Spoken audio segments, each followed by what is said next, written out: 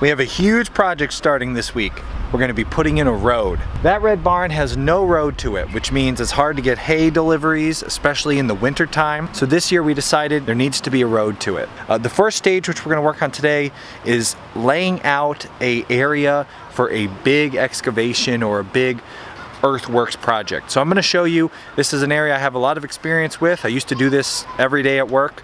I'm going to show you the tools that we use and how we lay out an area so that when we show up with the machine, everything is marked and ready to go and you can move really quickly, even if you're just working on your own. So let's get cracking.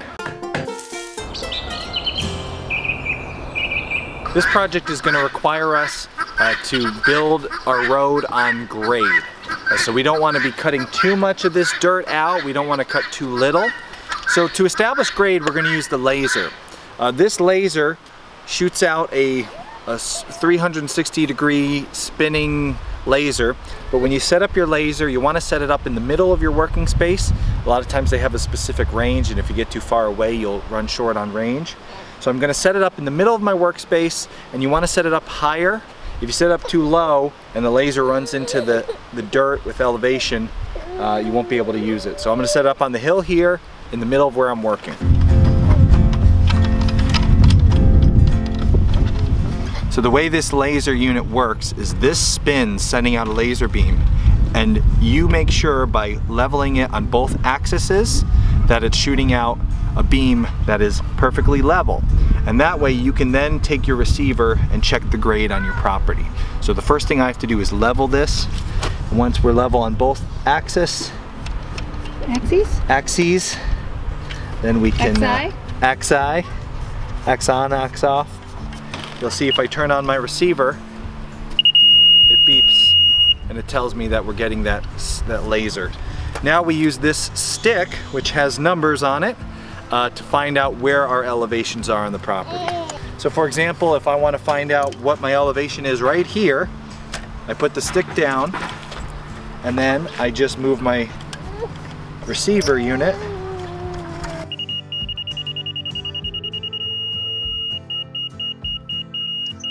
Now I know what the height is here. This laser is just a tool to help you find your elevations. It doesn't tell you what elevation you want, so you have to decide that. I know that I want the elevation of our road to be lower than where that barn door is, because I want to be able to plow past the barn door. So I have to go over to the barn door right now and find what the low elevation is, what that number is. And then I have to go over to where our road is over here and find what that elevation is. Then I can connect the dots. And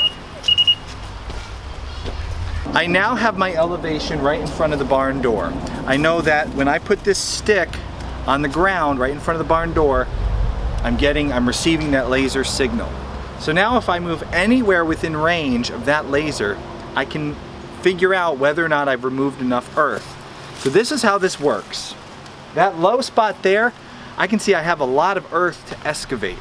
So when I start digging, I'll put the stick on the ground. And if the stick doesn't beep, I know I have to go deeper to the point where it gets so low, suddenly it starts beeping. I know now I've reached the elevation I need to reach. So now I'm going to go mark this on a post or on a tree far away from where I'm working so it isn't affected and we can really quickly reference that point. Now I'm at the road where our current road is, and what I want to see is what is the elevation here, because this is where we're starting from and that's where we're ending. And when I find out our starting point and our ending point, then I'll know how much earth across I have to cut. So the way to find this elevation, wow, that's great. Our current road is exactly where we want to end up over there. So we're going to make this a pretty flat road. That's really perfect.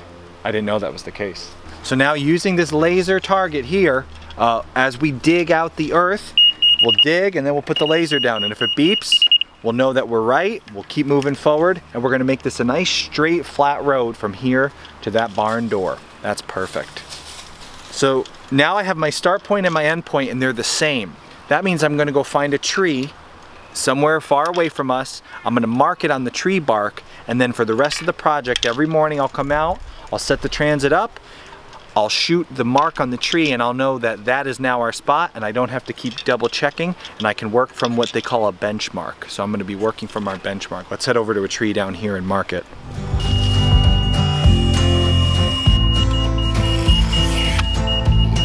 So that is now our benchmark. That elevation right there is the same as in front of the barn door, and it's the same as the road.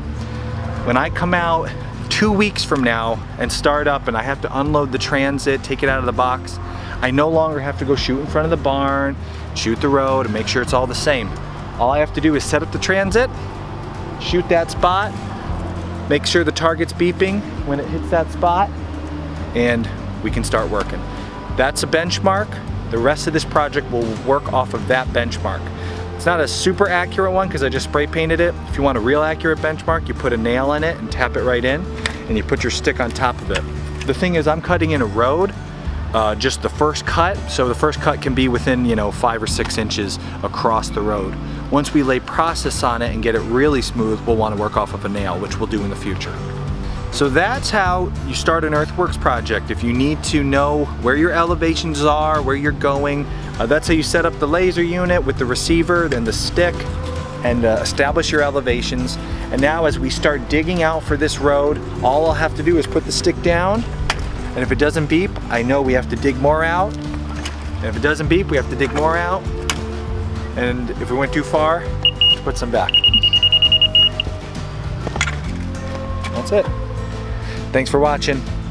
Keep following this project. We'll share a lot of construction tips, big project tips, and make sure to subscribe so you don't miss it. And if you have any questions, put them in the comments below. We love to answer your questions. We check them every day.